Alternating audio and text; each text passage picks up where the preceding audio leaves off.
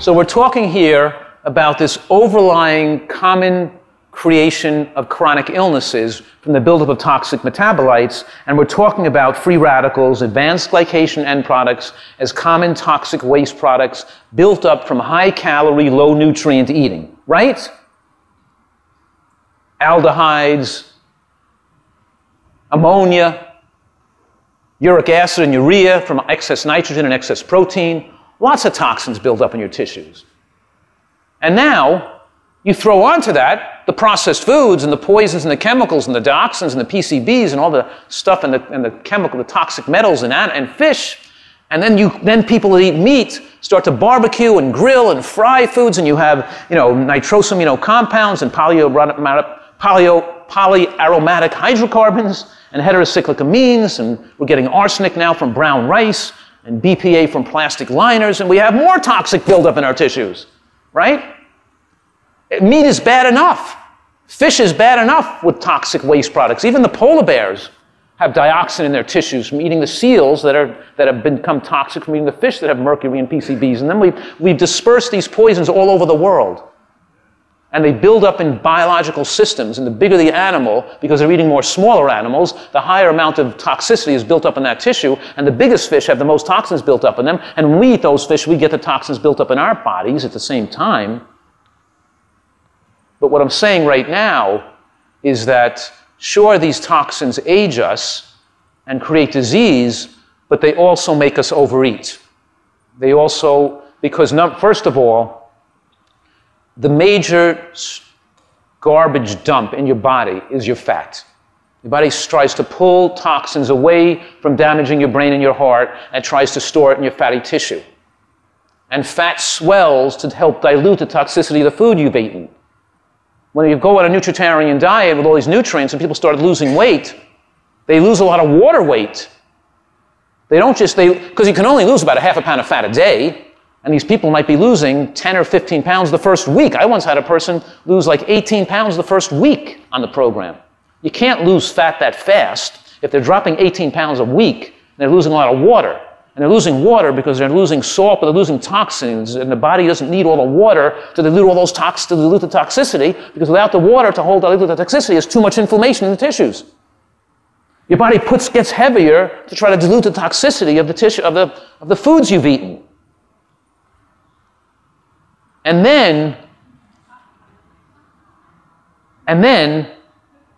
the high calories create a dopamine surge in the brain, making you want to eat more food, so you can't just eat one potato chip. You can't just have the 1 tablespoon of ice cream. You got to eat the whole bowl of ice cream, or the whole pint of ice cream, the whole gallon of ice cream. 1 burger's not enough for you. You got to have a big, ultra duper, super duper big serving of French fries on top of it, and then have a big soda. But a little big soda's not enough. You got to have a super big soda now because you're a real food addict. But that's not enough for your stimulation. Then you got to add alcohol to that. And when that's not enough, you got to take your opiates. And when your opiates not enough, you got to go get your illegal drugs too. Sugar and fast food is the gateway drug to more illegal and dangerous drug use. Why do we have so many drug addicts in this country? Because they started out with being a food addict. And when you smoke cigarettes or snort cocaine, you're doing okay while you're pushing the stuff into your bloodstream. But it's when you try to stop the cocaine or stop the cigarettes, then you feel like you're going to die, right?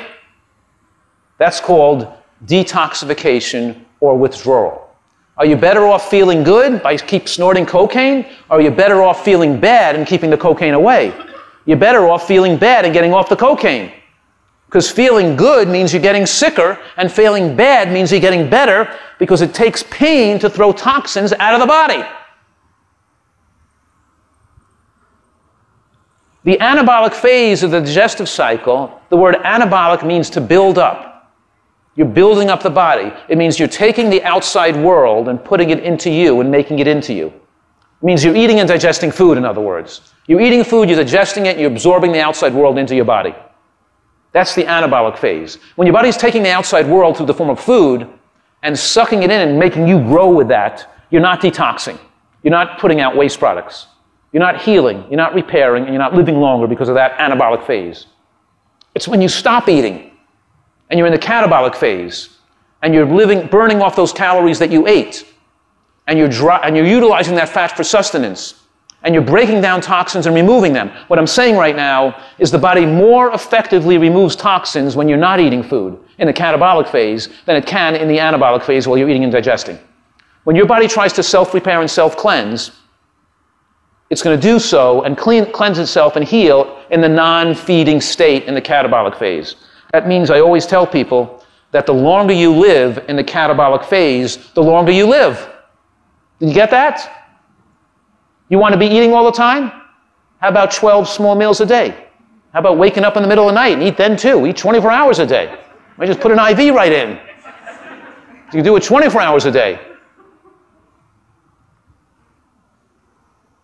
The sicker you are, the more unhealthy your diet, the more of a food addict you are, the more it's uncomfortable to stop eating. The more you've built up toxic waste products in your body, when you try to stop eating and enter the catabolic phase, you feel fatigued and weak and shaky and even mildly depressed, even mildly anxious. You don't tolerate not eating. You're only feeling okay when you're eating, just like the only person is only feeling okay when they have a cigarette going. The minute the couple of hours go by and the nicotine goes down, they've got to light up another cigarette. The minute your level of nutrients, the minute your calories go down, the minute you've used up those calories, you're no longer putting it in, you're starting to detoxify, you start to beginning to heal and repair, it becomes too unbearable, you feel too ill, and you have to keep putting food into your body.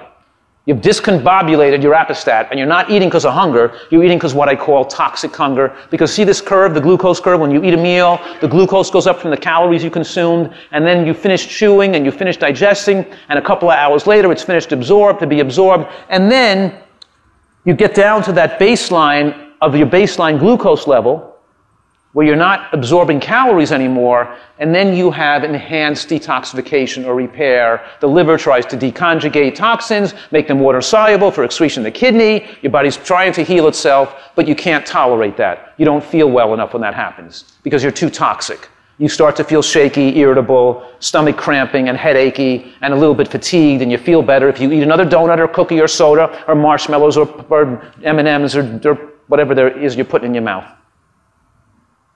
You have to have food with you all the time. You have to keep eating all day long, stuffing this monster that you've created from all the junk food you've eaten, and you're driven by toxic hunger, and your life is now controlled by your addiction to food, not by you anymore.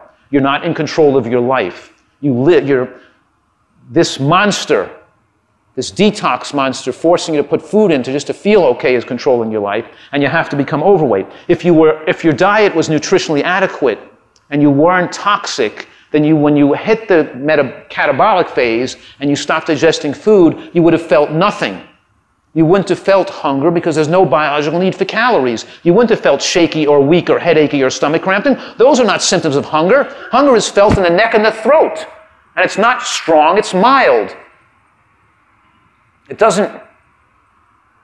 So here's what I'm saying. If you waited when you hit the catabolic phase till your body burned off all the glycogen in your liver, in other words, the glucose came in, you stored it as glycogen, and like you burn down the wax of a candle, over a period of time after digestion ceases, you burn off that glycogen until it's going all the way down. And as you burn off halfway through the glycogen, the body becomes more effective at burning fat.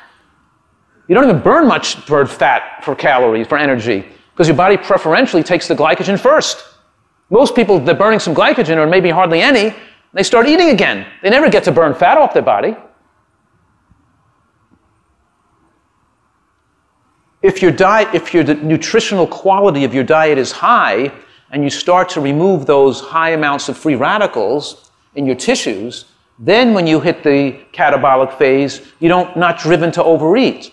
These symptoms driving you to consume calories lessen and eventually disappear. You no longer are forced to overeat. And then what happens is when glycogen stores get low, it gets replaced by true hunger when glycogen starts to running out. And true hunger is felt in the neck and the throat, and it's pleasurable, and it's accompanied by dramatic enhancement of taste. So come into my office, and somebody comes in and brings me a bowl of this really nice soup, and they said, "Hey, Joel, you want this really delicious soup recipe I just made? I want to try it. It's fantastic." And I'd love it. Thanks so much.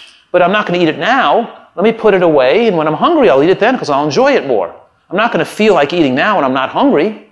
My body is already a precise computer because hunger dictates to you within 25 calories a day the exact calories you need to maintain your lean body mass. Hunger doesn't exist to put fat on your body. You couldn't have become overweight in eating in response to hunger, just like the deer and the squirrels and the rabbits in the woods don't become overweight in eating in response to hunger, because they don't eat when they're not hungry, they only eat when they're hungry.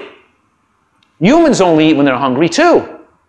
A little kid in a natural environment of natural foods will only eat food when they're hungry, when they're young, until the parents perverted their taste and felt that, oh, the child's too thin, they're not eating enough food. We got to entice them to eat more, give them some milkshakes and give them some, cheese doodles or whatever it is.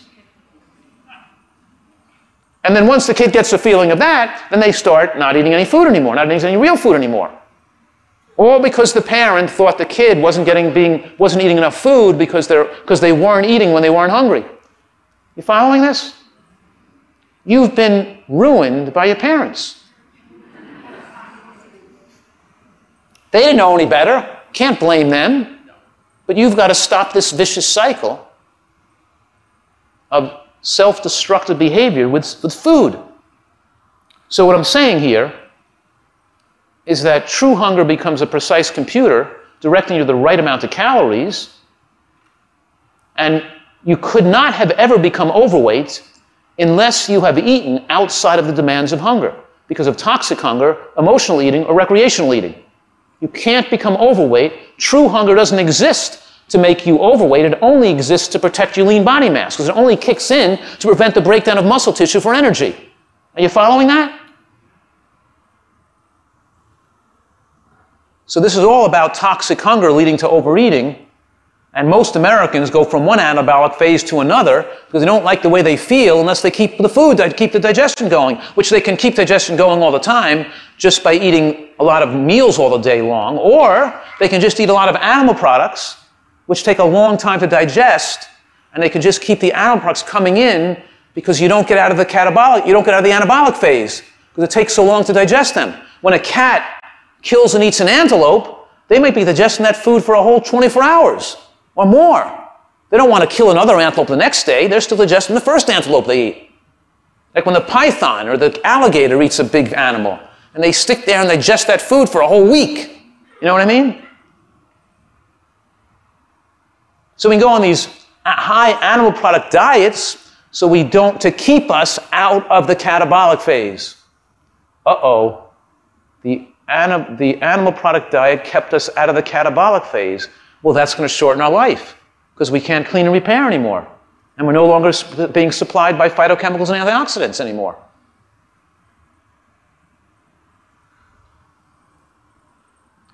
So you're learning toxic hunger is withdrawal, and stomach cramping and headaches and spasm and being irritable, fatigued. Fatigued is not hunger. You don't eat to keep your energy up. Those love the people that say, oh, I need to eat before I work out to keep my energy up. Yikes. If you were eating right, you would have energy all the time at the same level, and you always be full of energy whether you're eating or not. You don't need to eat food to keep your energy up.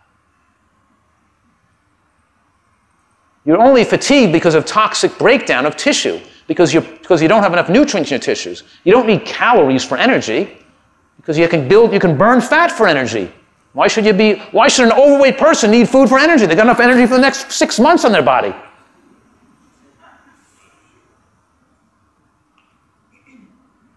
You don't need to eat to keep it. I come home from work and I'm starting to get hungry.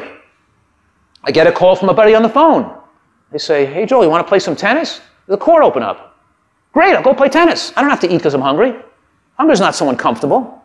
And the minute you start exercising, it goes away anyway. I'd much rather play tennis than eat food. I can eat food later. It's a difference. You're not going to die if you don't eat. People always say, what do you do on a plane? What do you do in this? What do you do on that? What do you do? I carry food with me or I don't eat. What's the big deal? What, are you going to die if you don't have your pizza? True hunger is a mild sensation in the mouth and throat. It's accompanied by increased salivation and dramatic increased taste sensation. Right? It makes food taste good.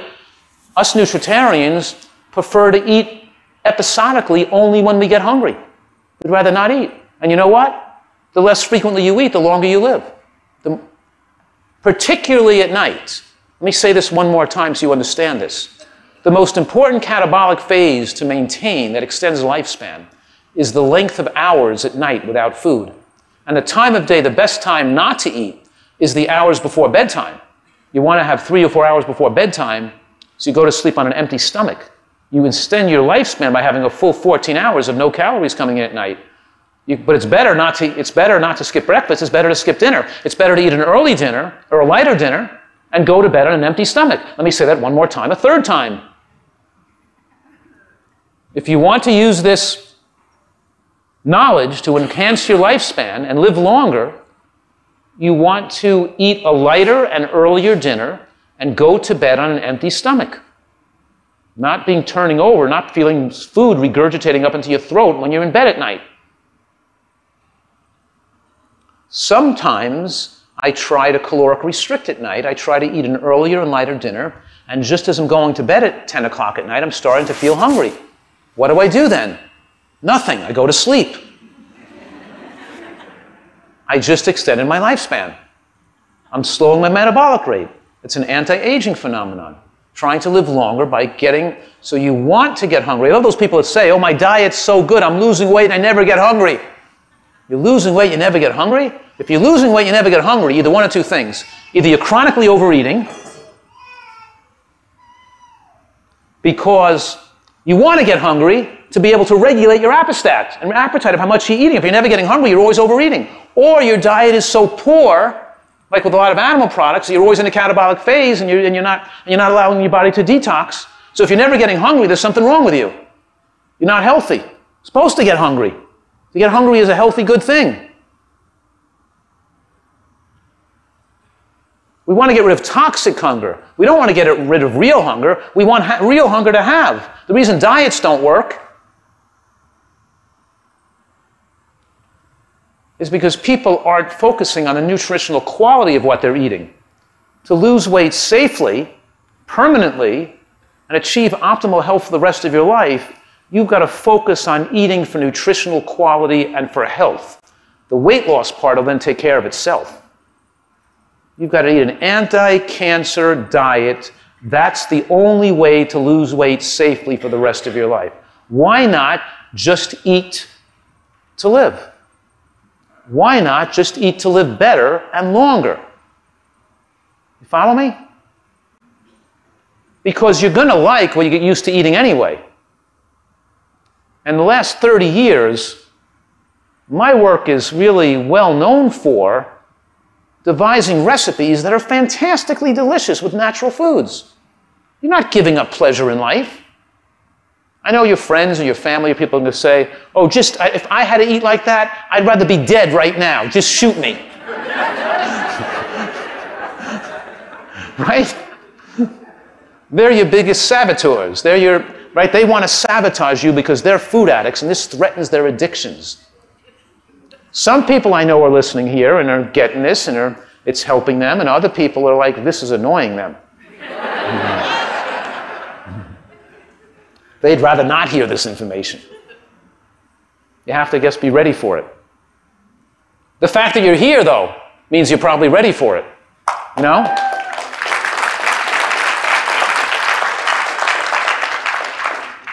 My books don't sell very well in New Orleans, tell you that. You know, it's funny, I just got an invitation to go down there and speak to a college down there, you know what I mean? But you know, people all over the world are starting to wake up, I think. How much death and dying and suffering can you see and not open your eyes to this? You know what I mean? People are dying all around us.